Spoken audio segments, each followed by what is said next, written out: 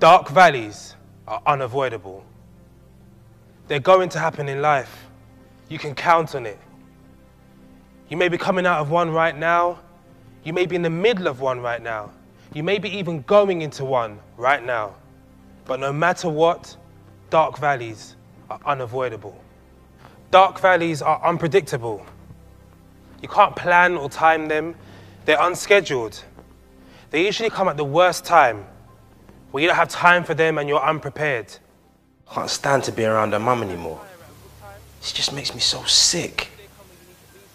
Oh my days, Tommy is so nice. His hair, his eyes, oh, those biceps, I need me a piece of that. Time for them and you're unprepared. Look at those two. They think they're so nice. Can't stand them.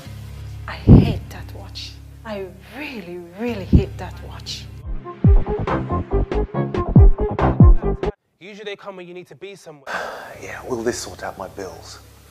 How am I supposed to pay all of this? £700 for an exhaust system. Dark valleys are impartial. No one is immune. No one escapes the problems of life. What are they talking about? I bet they're talking about you. They think they're so righteous sitting at the front. But you're better than them. You're better than that.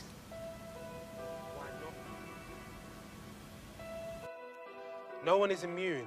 Next week, come in wearing a low-cut top and a short skirt. That will get his attention.